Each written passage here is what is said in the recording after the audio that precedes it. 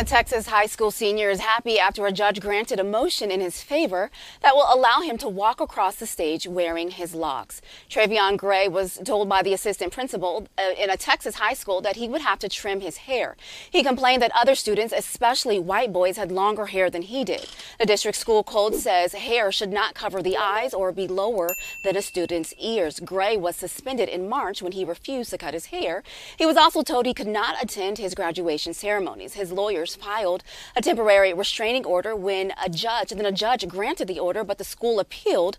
A few days later, the judge denied that appeal, allowing Gray to graduate with his locks.